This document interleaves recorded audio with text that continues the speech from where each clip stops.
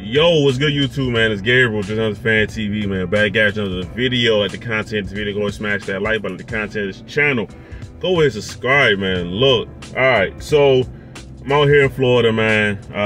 My daughter's 5th birthday.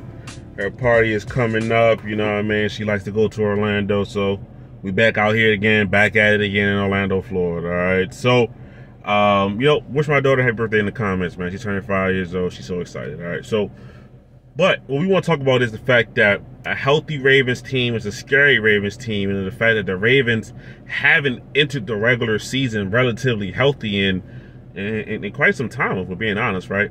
It seems as though since the 2019 season, the Ravens' injury luck has been pretty poor. You know, 2020, you have COVID, you know, you have everything that's going on with that. 2021, you have literally the worst injury luck in, like, NFL history, right? I think the Ravens really did have the most injuries in NFL history that year. And then 2022, you got J.K. coming back from last year. You got Gus trying to come back from last year. Ronnie Stanley trying to come back from that year. So it's like you have multiple guys, multiple important players just trying to make their way back onto the field, right? Now this year, now you're not 100% healthy, right? It's football. You're never going to be 100% healthy. But this year, it's really just Marlon and Tyus Bowser, right? Tyus Bowser was a guy that we kind of expected that, you know, he'll be coming on later on in the season, maybe here week 5 or so. And Marlon Humphrey injury kind of popped up out of nowhere. But according to the Ravens, according to Marlon himself, it ain't too serious. He'll be back maybe week 2, week 3 of this season, right? Hopefully there's no setbacks, but that's where we're standing at right now, right? So when I look at this team, when I look at the health situation, it's like the first time in the last, you know, really 4 years that the Ravens are entering the regular season without one hand tied behind their back, right? Without some big thing hanging over top of their head. It's going to be like, wow, how are they going to overcome this? Wow, they got to make some major adjustments here. So other guys got to step up majorly right here. Because, like I said, after week 3, I expect Marlon Humphrey to be back. And then, you know, we get Tyus Bowser back. That'd be great. But the Ravens signs Davion Clowney. You know, they have Ojabo, they have Owe, they have guys where you're like, you feel okay at that spot, even if they're not Tyus Bowser, right? So the healthy Ravens are scary Ravens, right? I mean, this is the AFC where it's loaded with talent up and down the conference, right? So you're going to need your best each and every week. And the Ravens are one of the best teams in the league right now, right?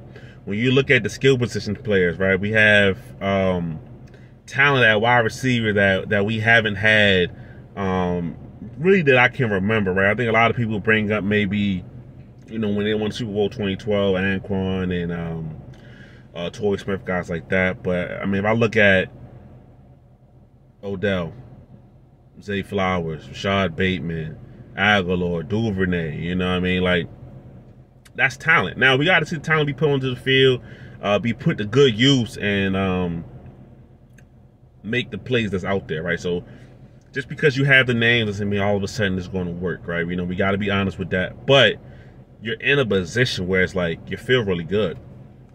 At tight end, you know, the guy I was worried about was Mark Andrews because, you know, he came in kind of injured this last couple of weeks. But yesterday he came back practicing. He's been good. They said yesterday, he said today he came out a little bit later in practice, whatever. He did a lot of running, you know, get loose and whatnot. But he seems to be fine. If he has to set out week 1, I mean, that's not really an issue to me. But I think he's going to play. I think he'll be just fine.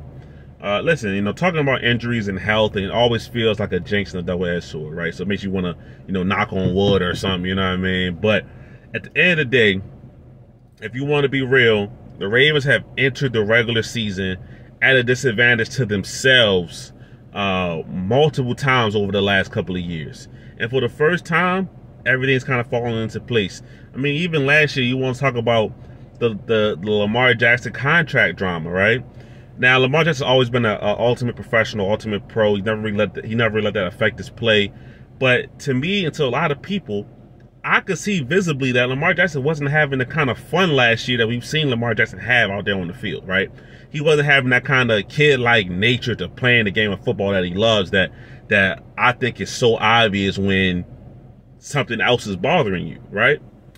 I thought that was obvious. I thought it was multiple times where he looked not just upset that, you know, he wasn't playing well or the offense wasn't playing well. I mean, it wasn't too many times that he was bad, and I'm not saying that. But it's just that he just didn't look like he was having a good time. But this offseason, I mean, you see him with T. Martin hanging out with his quarterback coach. It looked like a whole different relationship between what he had with James Urban. Him and Todd Monken get along really well, a whole different relationship from what you saw with Greg Roman, right?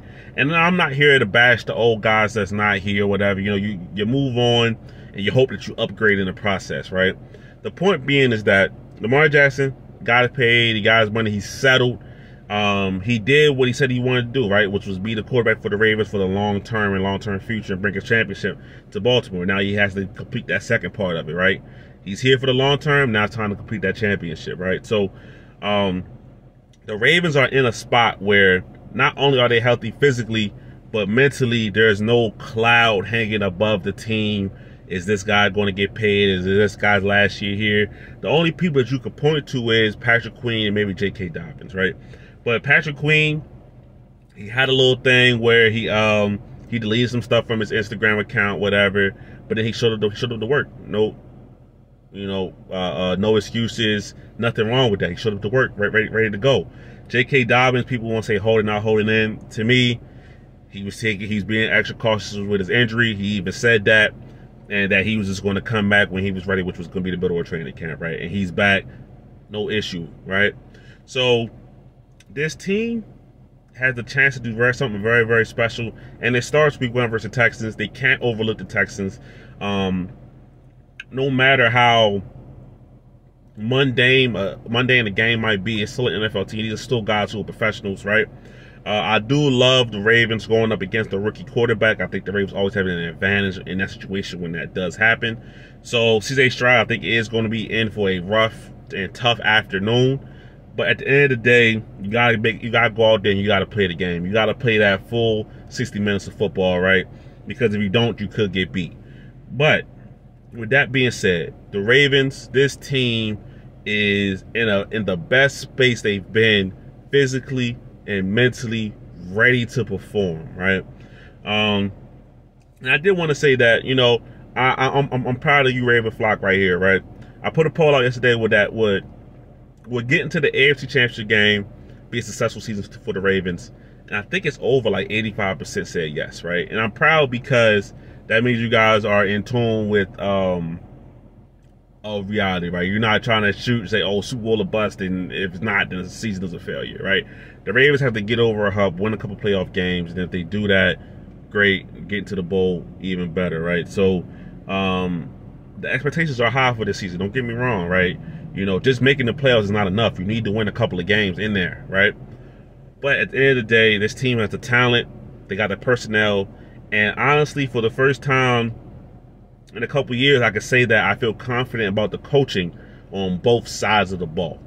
So when you got all those things mixed together, talent, personnel, scheme, and you got all that mixed together, you got a chance to be a really dynamic, a really dangerous football team. So I just wanted to say that the healthy Ravens are the scary Ravens, and they're starting this season healthy, which means they're starting this season very, very scary for the NFL, man. So give me your thoughts in the comments, man. You know, thank you guys for watching. Stay to this point in the video. Consider hitting the subscribe button, man. It's Gabriel, just on the Fan TV. I'm out.